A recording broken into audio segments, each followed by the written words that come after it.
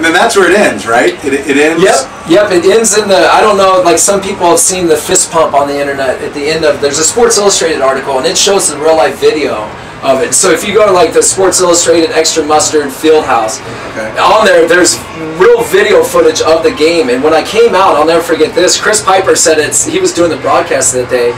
He said it's the most excited a guy has ever been coming out of a game. But I gave like these 2 fist pumps, but the last fist pump, man, that was a culmination of the dream. Right. And that's how this baby ends. Yeah, that's pretty cool.